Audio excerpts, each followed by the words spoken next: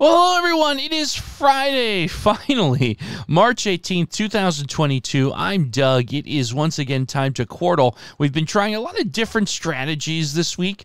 We haven't done a four-word strategy, but Eileen O'Brien writes, could the missing H have been fatal, referring to a previous strategy that we had used? How about bride, nymph, awful, stock? Adds the H and the W, has no dupes, missing the G, can't get them all. Well, you know what? Let's try it's a Friday. Let's have a little bit of a relaxed one. Let's try a four-word strategy. Let's give it a go. So we have bride. We have nymph. Wow, I already feel like we got a lot of good information here. Hold on. Before we continue, Eileen, let's go to the second one, where it looks like I already have all four letters with the R and the I in the correct position. Now, it's not pride because the D and the E are not in the fourth and fifth. But let's see here. It could be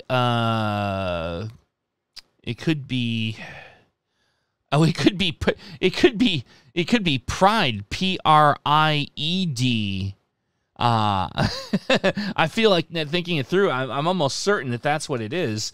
Certain enough that I'll actually go and put it in here. There it is. Look at that. Okay. We'll continue on, however. So the third one you suggested was awful.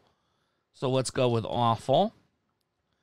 And, in fact, that gets us a little bit more insight. Now, interestingly, if we look at the fourth puzzle, we have P and the E in the correct position.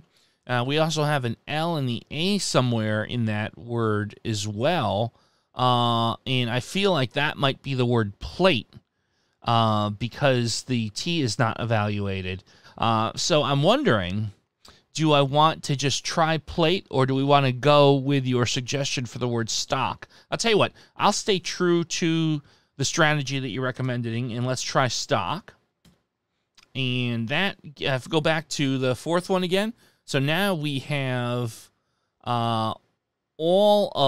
have it. We have the word place is actually what it was. We have all the letters for it, so we'll pick that one off. All right. Now let's go to, let's pivot back to the third. We haven't looked at that yet.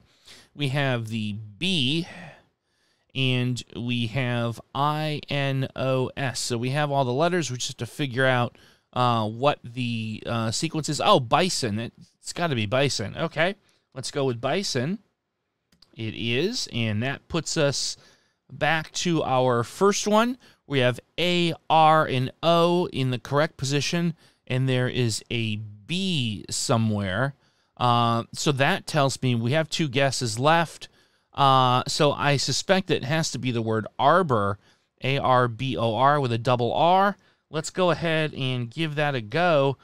Folks, is that our solution for today's Quordle, arbor? Yes, it is. It is arbor.